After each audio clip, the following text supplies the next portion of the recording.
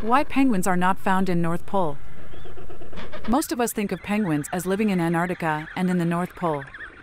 But neither of these are completely true. Penguins spend 80% of their time in water and only go on land to mate. Penguins survive on fish that they catch in the ocean. Penguins manage to find ecological niches in tropical waters. They are found in the Galapagos, which spans the equator. The problem with the North Pole is that it's smack dab in the middle of a giant iceberg. There is no water in the North Pole for them to hunt because the ice is so thick. Even if there was a hole in the ice, how would the penguin get back up if they can't find the hole they went down in?